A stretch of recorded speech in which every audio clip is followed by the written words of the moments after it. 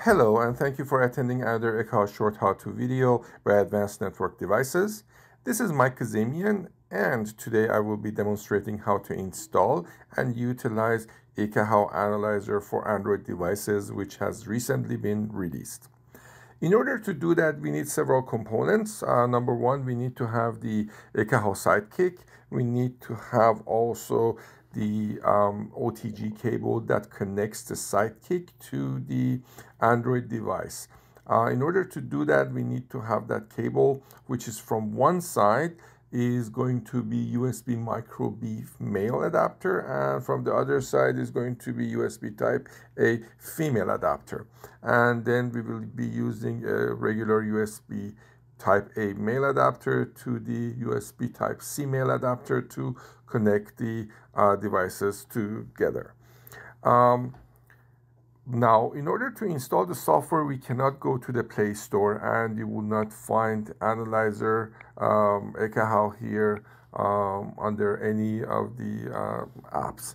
In order to install the software, we need to go to the Ekahau website, and once we do that, we go to the ekahau.com download Analyzer, and once we move forward, we see we have two options to select from, iOS or Android, and we select the Android. We notice in the lower portion it is marked with a .zip, but in reality it's an APK file. In order to validate that, we simply go to the upper search bar, and we can see it is extension APK. Therefore, once we want to do the installation of the software, we need to change this extension from zip to APK, and the software will automatically install and move forward with the installation process. However, since I've already installed the software, it says for file already in use, so I cannot reinstall this application unless I give it a different name. Now, once we install the application, we can go to the icon relating to that, which is Analyzer.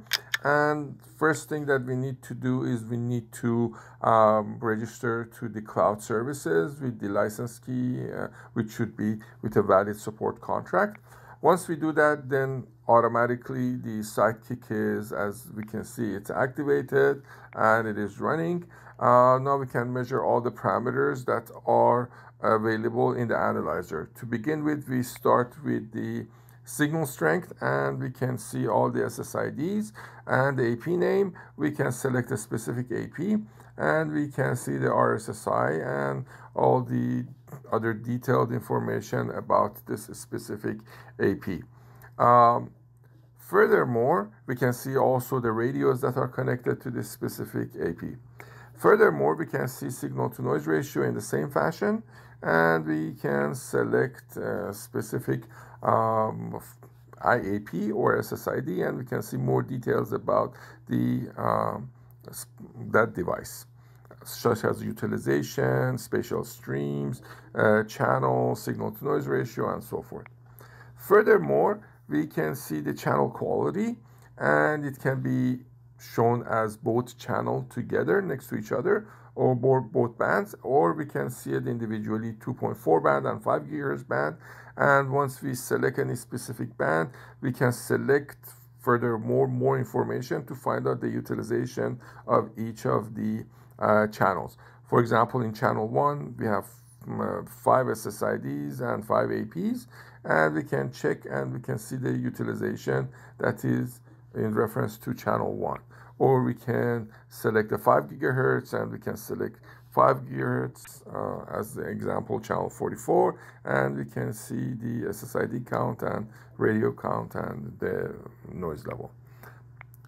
Last but not least, we can see also the connectivity that we are associated with. So this is measuring ping for the specific AP that we are, and SSID that we are connected to. And finally, we can see the spectrum data for both bands, 2.4 and 5 GHz band.